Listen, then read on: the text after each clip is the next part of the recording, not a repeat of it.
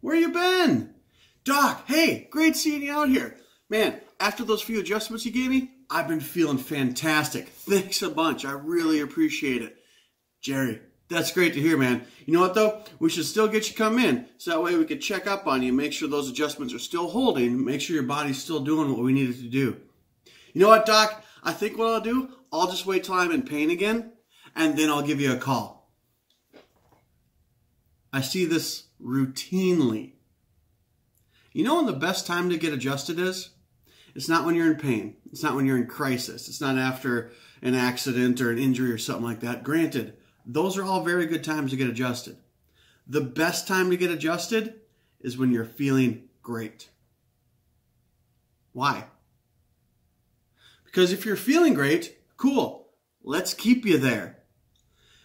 Everybody comes in to see the chiropractor when there's some sort of crisis, right? And then we got to dig you out of this hole that you're in. We got to restore function. We got to restore movement into the body, right? We got to take pressure off nerves. We got to take stress and strain off the muscles. And then as we make our adjustments, boom, boom, boom, boom, boom, get you around back up to doing well. What do we want to do? We want to keep you there, right? Because the stuff that brought you in to see me is probably the same stuff you're going to continue to do after you're done seeing me. You're still going to go out and play rec league. You know, you're still going to play dodgeball. You're still going to go out and play with your kids and wrestle around. And, you know, you're still going to go to work. You're still going to go sit in front of the computer for 40 hours a week, things like that. You're going to do the same things over and over that got you into that hole in the first place. So, you come in. You're down here. We build you back up. What do we want to do? We want to keep you there. Because otherwise, you come in and you're doing this over and over and over again, right? That cycle's terrible. Nobody wants to be continually brought out of a crisis over and over and over again. Once we get you well, let's keep you there. Somebody comes in, something real bad's going on, and I got to see them 2 or 3 times a week at the beginning. Yeah, if we have to dig you out of this rut, that's what it's going to take. Because if we want to make changes to the body, it takes 2 things, time and repetition.